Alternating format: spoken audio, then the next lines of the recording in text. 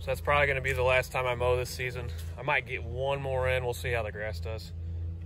It's mid-October right now, so that'll probably be it. And like I said, I might get one more in, but I'm going to go ahead and do a feature video on this lawnmower. This is a KUBOTA ZD1211. I believe it's a 2020 model. I'll have to double check. I've had it for a little while.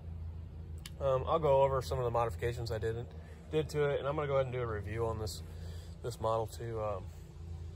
If you guys are running a lawn care business, or you have a lot of acreage that you mow, farm, something like that, this mower here is actually going to be probably your go-to model. I mean, this is a very, very commercial grade model. It's a well-built unit. I've got about, let's go ahead and look and see. I'm not lying to you. So I've got 60 hours on it right now.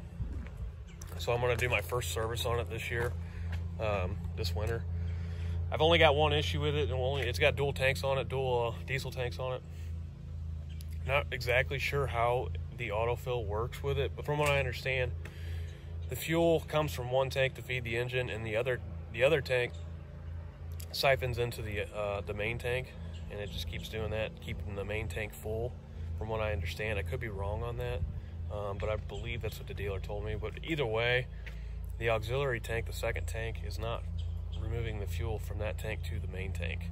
So I can mow about 3 hours on just one tank, so it's not a huge deal, but I do want to get it fixed and get it working so I don't have to fill up every time I do need to mow. Other than that, you know, it's just a quick video showcasing me mowing with it. I really like it, and like I said, I'm going to do a review on it. I'll go ahead and put it up here in the video. I'll probably do it this winter when it's locked away in the shed and when I do the service on it. So